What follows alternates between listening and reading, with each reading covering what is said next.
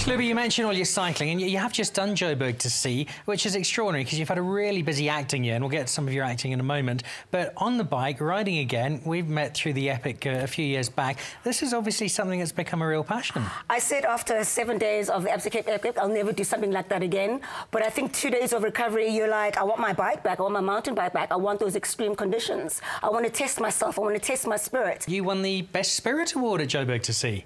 Yes, I forgot about that.